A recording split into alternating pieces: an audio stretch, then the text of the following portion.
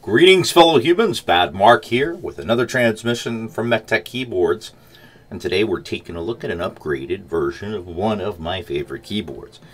I have made it no secret that TKLs are probably my favorite layout, though don't get me wrong, I have fun with 40%, Alice, pretty much everything but full size. I just can't do a full size, even though I do a TKL with a numpad. But I like to put my mouse in the middle, something you can't do with the full size. So I like the flexibility. But for the most part, I can grab a TKL and I can start working because I don't need to remap anything. Usually when I have a TKL, all I'm doing is mapping macros. And very rarely do I actually remap keys because it has all the keys that I need except for a numpad if I'm doing some data input, some programming, things like that. So this is my original Monsgeek M1, which I switch out all the time. I currently have it loaded. I believe these are the Whale PBT. I've been using these with cloud tactile switches, and I've quite enjoyed it. This is a lovely keyboard. At first I was like pink, purple, I don't know, but it's really truly grown on me. But Monsgeek has been kind enough to send me out their new M3W. Now, I love that this has VIA, but as I said earlier, it's a TKL, and for the most part, all I'm really doing is programming some macros for some commands that I use all the time, so I don't have to type them over and over again, and I can get by. Monsgeek M3W does not have VIA. It uses Akko Cloud. Now, I will say I prefer VIA and QMK when possible, but the Akko Cloud, I have seen it from when it first started, when the mod series first came out, to where it's at now. It has grown significantly, and it's one of the better closed source keyboard software drivers that are out there. So they have sent me out the M3W to take a look at, and it's the fully loaded one. So let's go ahead and get to it. And here we are, another one from Monsgeek. And now every keyboard they've been putting out, I haven't found, I mean, I know there's, I haven't really tested the MGW series. They have a 75% with no RGB, and then they also have a 108, which is a full size. But besides those two, I think I've tested all but the Alice. M7? No, not the, I have the M7W. I can't recall off the top of my head. But every single one I've been completely satisfied with. They're very well built. The quality is there, and the price. I mean, most of these are $99. So the bare bone of this one, I believe, is $99. And this one is, if I'm not mistaken, $129 or $139. I think it's $129 for the M3 loaded and $139 for the M3W loaded. But that's a whole set of Akko switches and keycaps. So it's a pretty good deal. So today we're taking a look at the M3W V3 Pro. That means we've got the cream blue V3 Pros in here. Monsgeek knows that I like my tactile switches. So let's go ahead and open it up and see what we've got. So before we take a look at the keyboard, I always like to take a look at what's inside. Here we have a piece of tape. If you want to do the Tempest tape mod with one layer, they include that with you. I think they're one of the first. No, I guess KBD fans was with the Tiger Light. They had that cool graphic tape for the back. But Monsgeek does include in all of their kits, in case you want to add the Tempest tape mod, they include a piece of tape. Now, I do like these. I just wish they maybe included like 2 or 3, because I like 2 or 3 layers. But that's just a nitpick. And here we have the manual, and it gives you all of the functionalities and everything you can do. We'll probably be coming back to that. Then we have the accessories box, and here we have a switch puller, a keycap puller, some extra switches, which I appreciate sincerely. When manufacturers put in extra switches on pre-built keyboards, it says that, hey, we understand some things, you know, might happen. If you need a few spare switches, here you go. It's very important. We also have a little kit here that has some extra gaskets for if we want to do the force brake mod. Now, a hole in the middle allows you to put it right where the screw hole is so that it's padding on either side.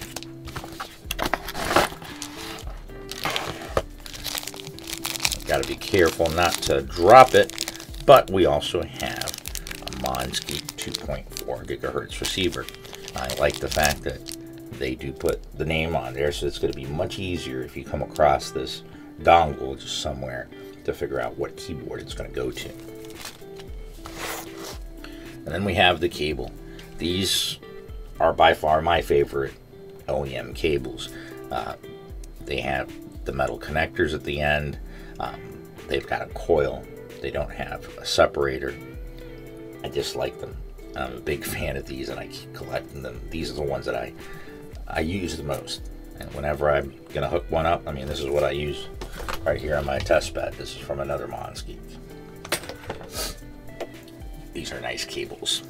Now, another thing that I do appreciate with the Monsgeek keyboards is that they always include a dust cover. Whether you're in an office, you're working from home, you're working outdoors, there's always going to be dust.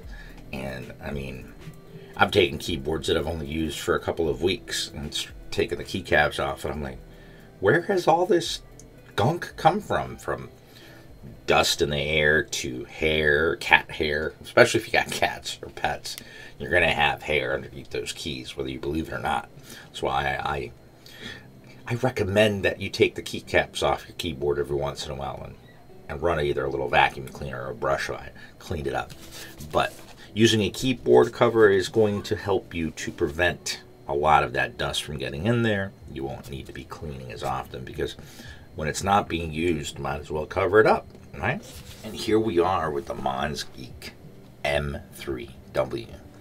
And I gotta say, it is lovely. It's funny because in this lighting, I had to turn down the lights a bit because of the white background and because of the gradient keycap set. Silver tends to take on other colors, or at least it's reflecting those colors, so it kind of seems like it has those colors. But we have the gold accent on the side, like we do on all the Monsgeek, and I think somebody's already created a 3D STL file so that you can print your own blocks and change your colors and everything in there. It would be nice if they actually had an acrylic one and had some LEDs on the side, but that's neither here nor there. Taking a look at the keyboard, we have a solid hunk of aluminum with some lovely keys, and let me see, I'm going to guess they're die sub because the way that they're going up and down. Huh. No, these are actually top double shot. Wow. Interesting, because the colors are changing as they go up. Yeah, those are definitely double shot. They're only top double shot, but let's see what kind of thickness we got here. 1.3, not bad for top only double shot. 1.3 millimeters of thickness.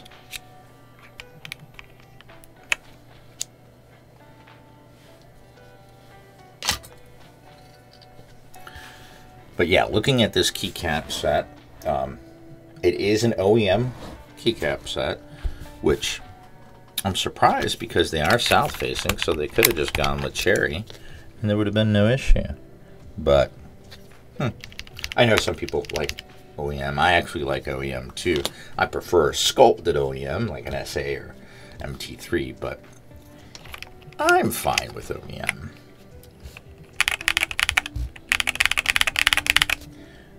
These Akko, the new switches, practically all of them that I've tested so far, I've been very happy with, the V3s and the Pros. So we have a full-size TKL, although it's not a Tasangan bottom row. Some people are they've got to have that. I don't mind. I kind of like the F13. I usually map that to delete, but I've got a delete right here, so it's no big deal. Some people do prefer having all 4 of the keys over on this side. I don't know who actually uses the menu key for instead of the right mouse button, but it's there in case anybody needs it. Obviously, the software will allow you to remap in case you want to, make caps locks function, or any sort of crazy stuff. It will allow you to do that. I think function is the only key that cannot be remapped, if I'm not mistaken. I haven't taken a look at the latest software, though. I'll have to do that. So we have a very solid aluminum TKL that definitely has some substance to it. I appreciate a keyboard that has some substance, especially if Zombie Day comes. Zombie Day comes, I'm going to have a weapon handy. Ain't no zombie getting past me with my handy dandy Monsgeek.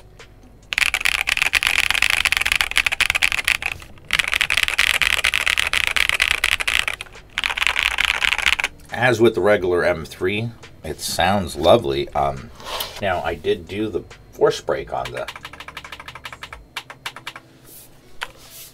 my first M3 that was bare bone, but there's no ping whatsoever, so I don't see a need to even open this up. Now let's see, I do believe that the switch is going to be here. Yep, and there we have the switch. We can go one up, I believe is Windows mode. And then we have, yeah, that's for the 2.4, I believe, or that's wired. All right, so top is Mac on battery power. Middle is Windows, built-in power supply, and bottom is Windows on battery power. Now we have E, R, and T are the Bluetooth devices. Y is the 2.4 gigahertz dongle, and U is wired mode. And function and space will give you, all right, so right there we've got 90%, less than 100%. If it was all the way to 0, it'd be fully charged. At first, when I saw keyboards putting switches underneath keys, I was like, that's a little odd. But, I mean, you got to understand, we've got a nice hunk of aluminum here trying to cut out a spot for a switch and then being able to take it in and out without causing any problems. That makes the best sense. That makes the most sense out of all, in my opinion, because it's on the plate. It's not going to, I mean, it's on the PCB, so it's coming through the plate, so you're not going to have any issue having to worry about the switch getting broken off. So I think it's a safe spot. And I mean, taking off a key and switching it on and off isn't the biggest deals. Me, granted, I primarily, especially when they're chunky, I primarily use these in fully wired mode. We have south facing, we have PC plate, we have plenty of foam, we have no need for a force break mod, we have a fully loaded keyboard out of the box ready to go. It sounds lovely.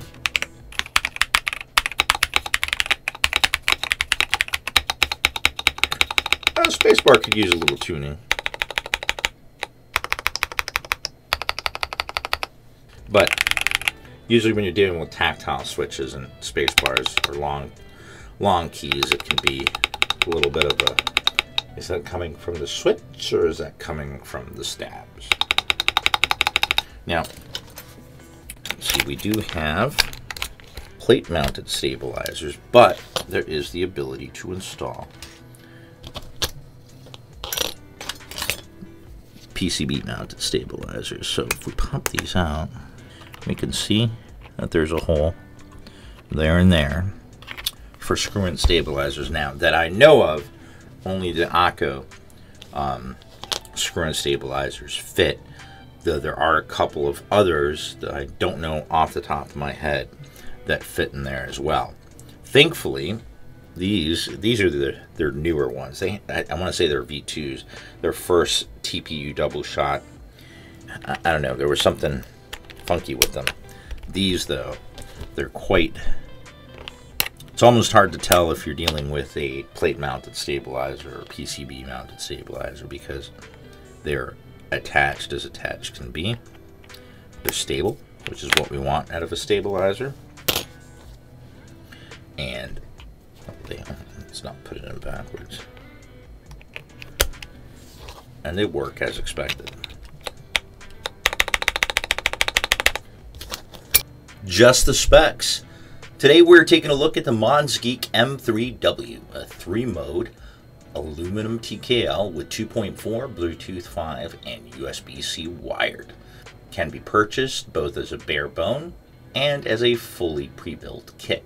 And it is available in 3 colors, black, silver, and purple. It is a gasket-mounted PC plate. Comes with plate-mounted stabilizers, but can also use PCB-mounted stabilizers as long as they are low enough to fit through the plate. It is a south-facing 3 and 5-pin hot swap PCB with a 6,000 milliamp hour battery, NKRO, and addressable RGB using the Monsgeek Cloud software. The weight of this keyboard fully loaded comes in at 2,125 grams. The chin of this keyboard sits at 22 millimeters above the typing surface, while the back sits at 34 millimeters, providing for a default typing angle of 7 degrees. The bare bones version of this keyboard is available for $99, while the fully pre-built with switches and keycaps is available for $129.99 from Monsgeek.com. Alright, since I don't have Bluetooth yet installed here, I'm going to go ahead and use the 2.4. I'm going to plug it in right here. Unplug it here. Flip this up to, oh, no, Windows was down. Yeah. Windows mode. Alright. Alright, there we go. It was connected. I think I disconnected it on accident. So it's basically instant. It's just like plugging in the USB cable. No lag.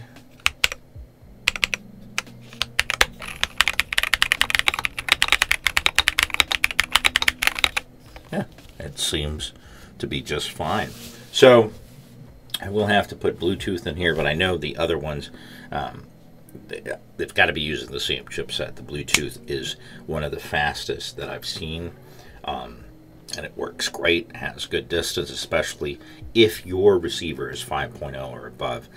If you're using Bluetooth on keyboards, I highly recommend that, you know, say you're using an old laptop and it has Bluetooth 3, get a Bluetooth 5 USB dongle. It's going to make your experience with keyboards over Bluetooth 5 much better. The distance is better. Dropouts barely ever happen, if at all. It's just something that I suggest. Just a tip from your Uncle Mark. So, honestly, I was mistaken. I thought it was $139. This is $129, $130 fully loaded, $99 bare bone, which is nice if you want to put in your own switches and keycaps, but you've got a set of 87 switches, which is basically 2 packs of the Akko Blues, and they average, say, $15, so that's $30 alone. So you got $30 in switches. The keycaps are basically free. Or look at it the other way. Look at the keycaps is $30 or more. So you got a free set of switches. Either way, I think that the fully built version is probably the way to go, because it's something that you're going to be able to just pull out of the box, put on your desk, and start working.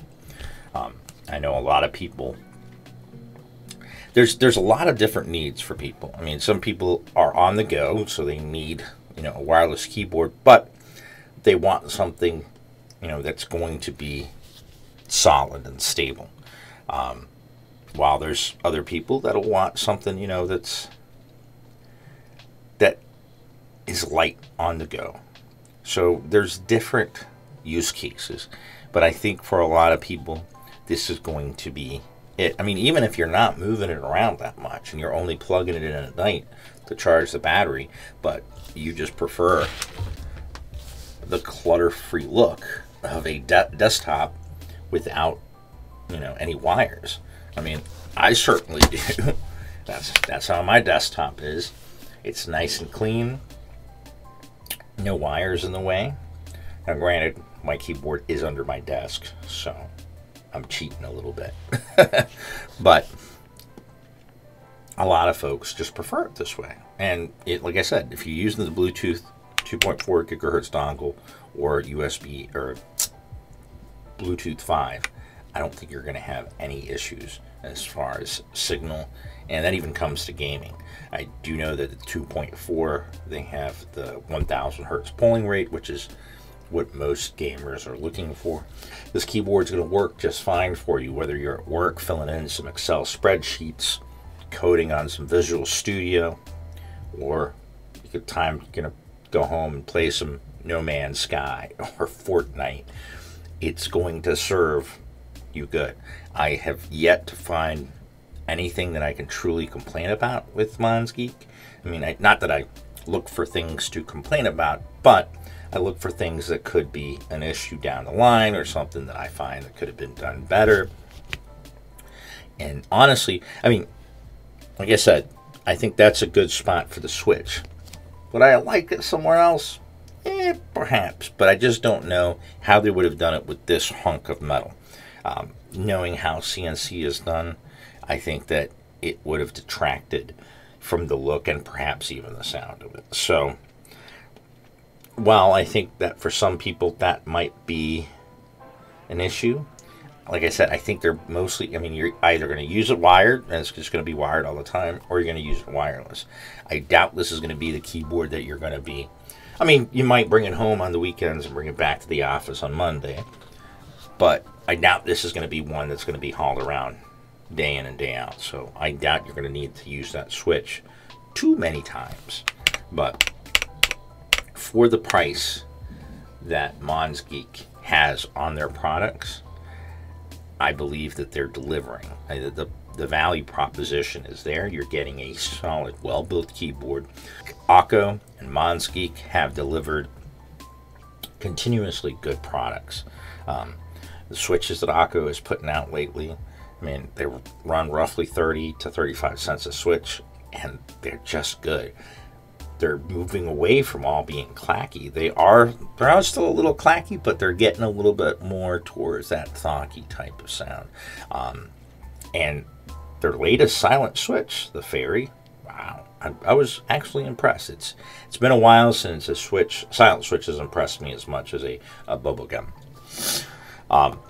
So at this price, it's hard to say, all right, you're gonna, be unhappy, or you're gonna need to replace this. No, you're gonna just be able to take this out of the box, put it on your desk, and you're good to go. Monsgeek delivers good products, and they stand behind their products. So that's why whenever I have the opportunity to review a Monsgeek keyboard, not only, well, I mean, I get to use it, I get to play with it, and I mean, I enjoy doing that. Again, I appreciate Monsgeek sending out this keyboard in order for me to take a look at it and review it for you today. If you guys have any questions about this keyboard, feel free to let me know down in the comments below. I do my best to answer all questions as soon as possible. And if you'd like to see me, because I will be coming back to this keyboard, I'm going to open it up, see what's in there.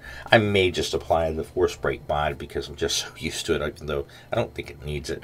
But I'll probably do a pet mod. I may do the Tempest tape mod. I may do the IXPE foam, PE foam mod. I mean, don't get me wrong, this is ready to go out of the box, but I'd like to see what other tones I can get out of it, especially now that I've got the M3 and the M3W. I can compare them side by side if I want to do some, do one mod and on the other and use the same set of switches and same keycaps, so that you can actually tell the difference between the two mods side by side.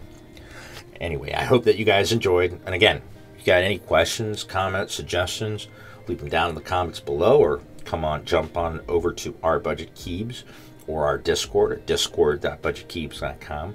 I'm usually always on there. Let's start a conversation. Until the next transmission, keep calm and keyboard on.